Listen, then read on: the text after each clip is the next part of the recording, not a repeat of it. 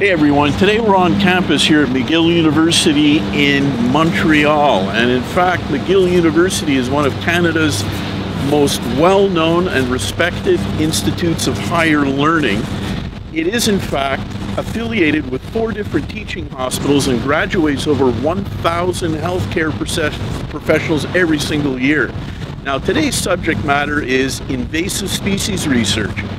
And we're talking to Mr. Dixon Wong, a biology undergraduate, in fact, who does invasive species research, and is going to answer or provide us with some information on how important a subject that is. In fact, we as aquarists and hobbyists should be aware of the environment and how our actions may impact it.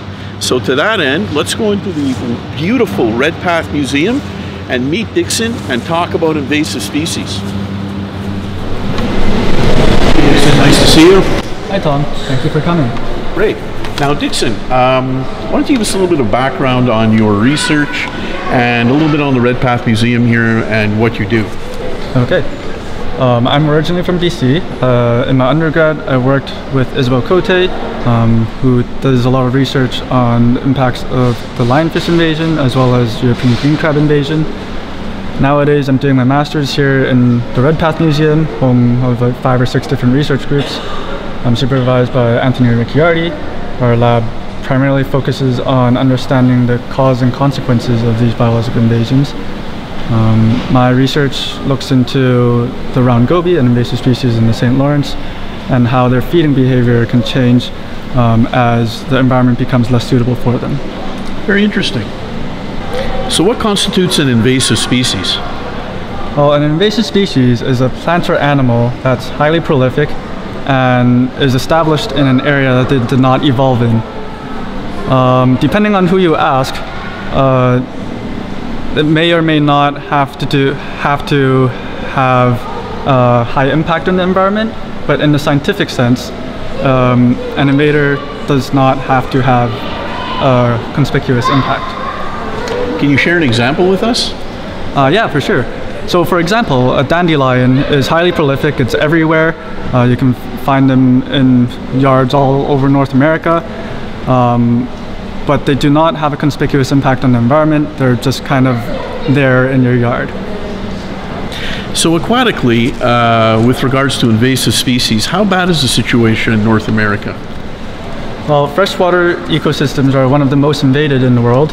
And the St. Lawrence Great Lakes region is no exception. Mm-hmm. In a study in 2005 by a group of researchers, they found that there are over 100 species of ornamental fish in the region in North America that's been introduced, with around 40 that have self-reproducing populations.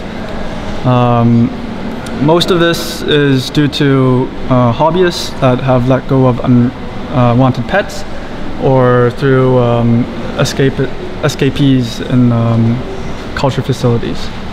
There are other ways for moving invasive species around as well, including stuff such as recreational boats and transport. Good point. In fact, I can think of interocean freight and trade and the introduction of zebra mussels in the Great Lakes. That in fact was quite a serious invasive species introduction into Canada. Mm-hmm, I agree, and that's part of the reason why we're helping put this video together in the first place, is to help arm consumers with the knowledge they need to make an informed decision on their pet choices. Do your research before you buy your pets. Keep in mind how big do they get, what size of tank do they need, what kind of tank mates they can go with, and how long they live for. And if you can't meet those requirements, you probably should not be buying that pet. Or making choices that make sense for you. In other words, as you correctly say, do the research for sure. And if there is a situation which you're not in control of, and you have to, give up your fish, for example.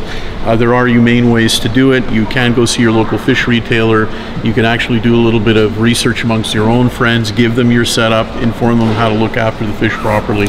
There are a lot of options you have. There are free advertising services these days online where you can give away a setup and invite somebody responsible to keep the fish for you in your absence or your departure, as it may be. These things do happen. Yeah, and I totally understand that. Just one last point.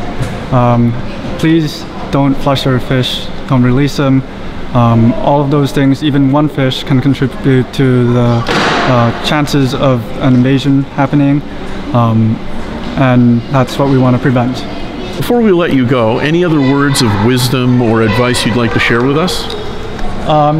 So that relating back to my research, if you're in the Ontario, Quebec area, and you happen to catch a round goby, you can identify them by their chubby cheeks.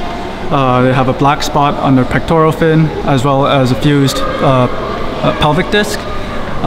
Please just remove them from the wild and just don't put them back. Thanks a lot, Dixon, and we want to, on behalf of Fluval, thank McGill University and yourself, of course, for having contacted us and suggested, we look at and consider this type of thing. It's very important. It was great. We really learned a lot today. It was a pleasure. Thank you. Thank you.